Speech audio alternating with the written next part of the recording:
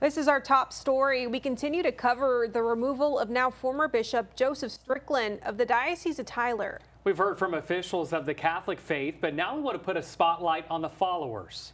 Many have been vocal on social media and even plan to gather this Saturday to march and pray in Tyler.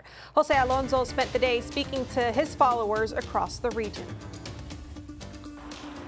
Followers of the Catholic faith like Vicky Murillo, who attends St. Jude's Catholic Church, which is under the Diocese of Tyler, say they are still upset about Pope Francis's decision to remove former Bishop Joseph Strickland from his position. It's kind of like a divorce. You know, we love them both.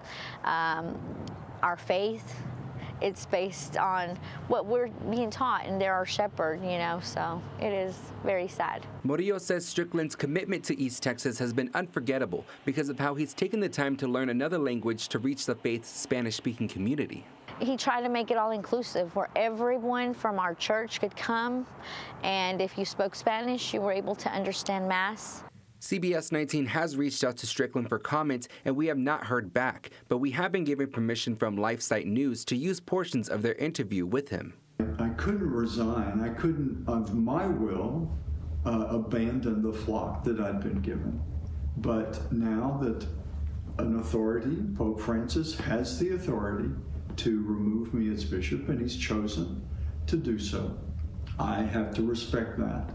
Strickland was questioned on why his removal is a focus when there are other issues within the Catholic administration. The only answer I have to that is because forces in the church right now don't want the truth of the gospel. They want it changed. They want it ignored.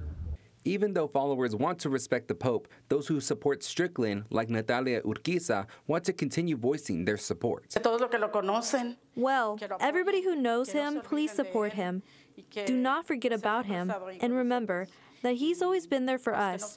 Murillo has been reading her Bible for guidance and says she respects the decision, but wishes for more clarity as she feels left in the dark about what's going on with the diocese. My hopes are just that the new leader or bishop that we get is, you know, is involved and tries to make himself, you know, as available as Bishop Strickland did for all of our different churches here in this community.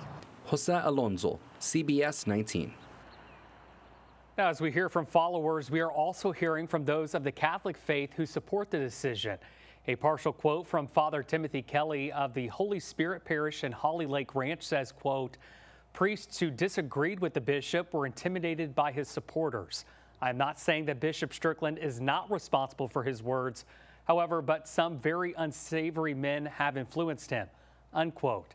As the story develops, we'll bring it to you online and on air.